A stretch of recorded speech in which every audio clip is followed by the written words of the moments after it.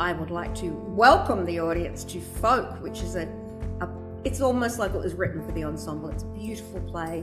It's very funny. It's a three-hander, so tiny cast, and there's music. So there'll be songs, and they're not all religious songs. In fact, they're folk songs, so hence the name of the show. And I'm playing a nun, just in case you're wondering.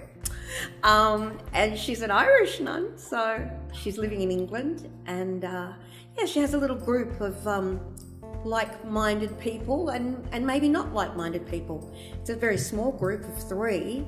There's a 50-year-old man who plays the guitar.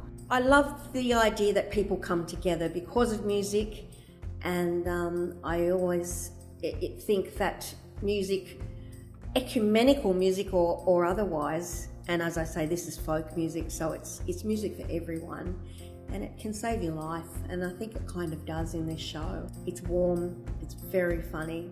It's being directed by one of my favourites, Terence O'Connell. We're just going to have a beautiful time with this show, so God be with you, and book your seats right now. It's going to be fun.